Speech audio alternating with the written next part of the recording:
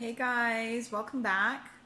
Okay, so just a quick reminder of how when we set goals, like we decide we want something in our life and we think about it and we just want it even more the more we think about it. And then we kind of realize that we need to take certain steps to get that thing that we desire, that dream that we have. It could be a better relationship. It could be better connection with people. It could be less stress. It could be to learn to relax, to love yourself more. It could be a million things. It could be a target at work. It could be absolutely anything that you feel is missing from your life and you need to work to get it.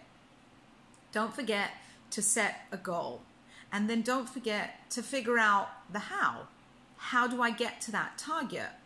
Now, when we figure out how to get to that target, it could be a short-term goal. It could be something that you want to see results in the next week or two, or it could be long-term results, something you want to follow up on in a month, in 2 months, 6 months, a year maybe. It could be absolutely as big of a dream or a project that you want it to be. But do not forget to come back and evaluate what you've done. Is what I'm doing working? Are the steps that I've chosen to take to get there actually working? If they aren't working, then you need to rethink a few things through. What could I change? Or if my relationships aren't to the extent or they're not of the quality I expected them to be, having made these changes, I obviously need to make some more changes. Do things differently. When you're working with something and what you're doing is not working, don't hesitate to change what you're doing or how you're doing it. The quicker you change, the quicker you will find a new solution. And the first change you may fail, the second change you may fail, it doesn't matter. Just fail quickly so you can have time to choose another solution. Now, the point is to always come back and see how well things are working out. Does this work for me? Do I do more of this or do I do less of this? Do I need a new plan? Whatever you think, but you have to come back and see where you are stuck, because a lot of people set out with, they begin with a plan, they know what they want, and then 3 months down the line, they've dropped it all and it's not working, so I am not doing any more of this. It doesn't work that way. Sometimes there is a bit of struggle.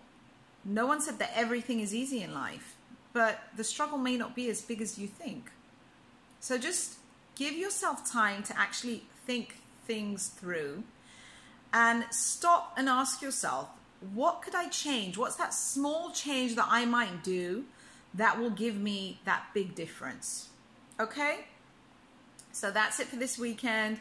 Miracle moments. If you're looking to make a change in your life and you don't know how, if you feel that there is something that needs to be fixed, even though I don't believe that things are broken in our life or that we're broken, I believe that things are actually set out in a divine order.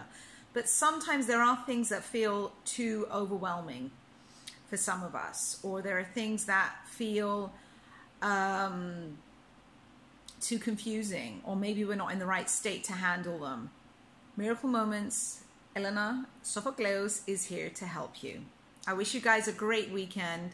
Live with passion, and don't forget, any change you make could benefit you.